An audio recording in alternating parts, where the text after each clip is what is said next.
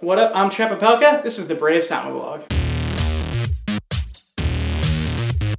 where organized content release strategy is something no one has time for. This is a list of the 5 highest ceiling prospects in the Atlanta Braves organization. The content on this channel is about 85 to 90% centered around the Braves, mostly around transactions. I talk a good bit about the prospects on this channel. It's not something I ever fancy myself as an expert in, not because I don't watch them, know who all they are, and want to know what they're up to. It's just because I'm not a scout, and that's something that I've been very vocal about on this channel. But the subscribers are very vocal about what they want to hear about, and very reasonably, it's about the prospects. And that's for very good reason. Anyone who's a diehard fan of the Atlanta Braves knows to watch the farm system better than the major league team because one is good and the other isn't. And a lot of times I see disagreements in the comments section, which is the best for me, about how highly we view certain players, certain young guys that, there's some guys that if you mention trading, I just see a bunch of comments going, no, don't even talk about that. So I'm doing something I do a lot on this channel. I'm making a top 5. This is the top 5 of the highest ceiling players in the organization. Now, again, something I was always very vocal about is that I don't know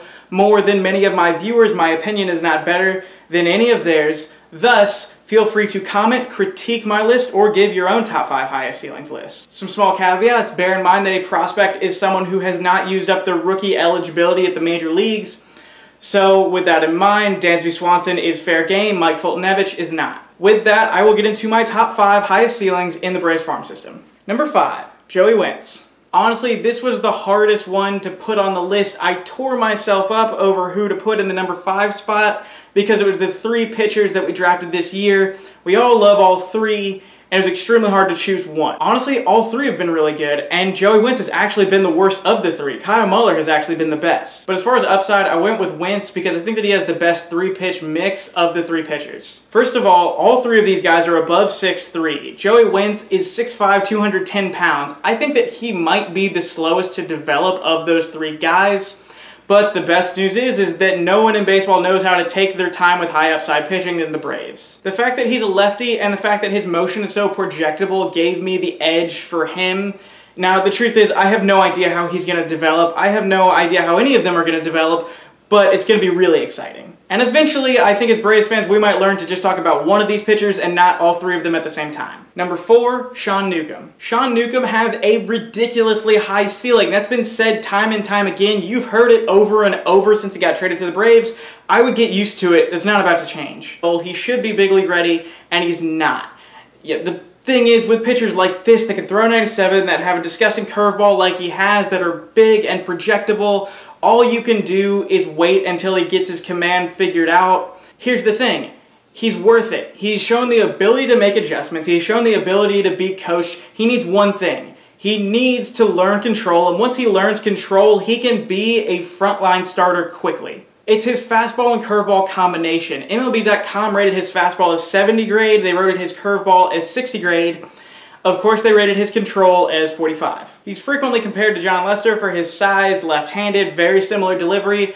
I would like to see him develop a bit like Jake Arrieta, where he has the disgusting stuff. If he can find a new way to mix his pitches, later in his career, maybe adds a cutter or something like that, he could be disgusting. Number 3, Kolby Allard. It's hard to put Allard ahead of Newcomb because I just described all of the reasons that Newcomb can be amazing. I think he can. I can't guarantee it. And I certainly can't guarantee that it'll be anytime soon. I fully expect that barring injury, that we can see Kolby Allard develop quickly and develop into a frontline starter. He does not have Newcomb's fastball. Its fastball sits around 90-94. He does have an absurd curveball. That's his best pitch. And from everything we've seen from Allard, I think it's safe to say that he'll develop it even further. Allard is young, he has a great feel for pitching, he's able to control his pitches very well. You can't expect him to make a Julio Urias type rise to the big leagues. He still needs to develop slowly like all of our other high school pitchers. You need him to take his time, but he is the type of guy that when I see him getting to the majors, I see him moving to the front of a rotation quickly. It's funny though, in a farm system with so much high-end left-handed talent, Allard is the easiest one for me to forget about. And because of Allard's ability and approach, it's easy for me to forget about Mike Soroka, who's at the same level as him and perhaps pitching even better. Number 2, Touki Toussaint. I have read your comments, so I know that you all love Touki Toussaint. I also love Touki Toussaint. He is 20 years old, he is 4 months older than me, which makes him the second oldest player on this list. That being said, he just completed a full season at Rome. He is still a long way from the major leagues. I got into keeping up with player development when I was about 16 years old, which means that I've been, watching players develop for 4 years, not that long. I've never seen the hype around anyone like it is around Touki. People light up when they talk about Touki because it's absurd to think about how devastating he could be with the curveball like he has and the fastball in the mid-90s. If there's anyone that the Braves should never, ever, ever involve in trade discussions, it is Touki Toussaint. Because if there were an award given out every year for most likely to Jake Arrieta, the Braves, it would be Touki Toussaint. The upside on him is just, I can't even describe it, with just an earth-shattering curveball, a fastball in the upper 90s, which he is learning to control, and a changeup, which he's developing into an average pitch. Number 1, Kevin Maitan. At long last, we have a player who is not a pitcher make the list. Word to Dansby Swanson and Ozzie Albies, I still love you guys. That's really difficult to do in the Braves farm system because pitchers naturally have higher ceilings than hitters do, and the Braves have so much high upside pitching. So why does Kevin Maitan deserve the title of the Braves' highest ceiling prospect? One word: 16. He is 16 years old. I don't even think my demographic said I had a subscriber under 16 years old. Kevin Maitan is 16 years old, and I know I talk about that all the time. I know the last time I talked about Maitan on this channel, all I said was that he's 16. That's all I'm saying now, but it's significant to me because MLB.com rated him as the 96th best overall prospect in baseball before he's ever gotten to America, and he's 16. Bear with me because, like I said, these rankings are basically based on numbers. The only number I have on him is 16 years old and the amount that we signed him for, which is a lot, but he is clearly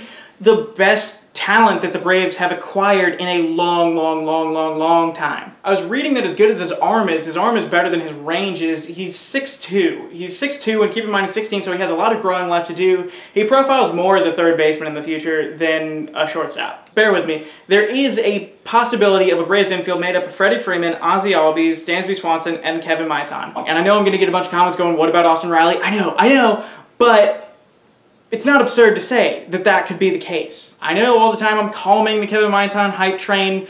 Right now I'm hyping it up because I'm talking about ceilings, and his ceilings is like way off the camera, but I don't know. He's amazing. Other than that, you guys are the best for keeping up all season. It's coming to an end, and I haven't really had time to comprehend it. The Turner Field's coming to a close.